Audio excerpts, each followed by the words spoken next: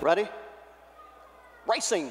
And a good start for Sweet Man in between runners. That's Sweet Man in South. Came away quite well together with Root of Jesse.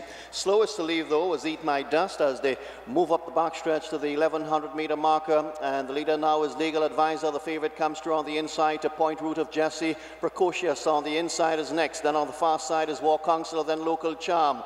After Local Charm is Fire Goddess. That one is racing in front of Sweet Man in South. Then a couple of lengths back to the other one, which is Helena's Pride, as they go up to the 700-meter marker, and the leader is still Legal Advisor. In second on the outside is Root of Jesse. War Counselor is traveling really nicely behind those two.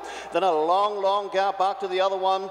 That's Local Charmer, who is losing ground together with Precocious as they come to the final 500 meters, and Legal Advisor has put away the challenge of Root of Jesse, but has the grey on his hands now, and that's War Counselor. They turn into the home stretch. Legal Advisor narrowly from War Counselor. Back in third is Root of Jesse, then a long way back to the fourth horse.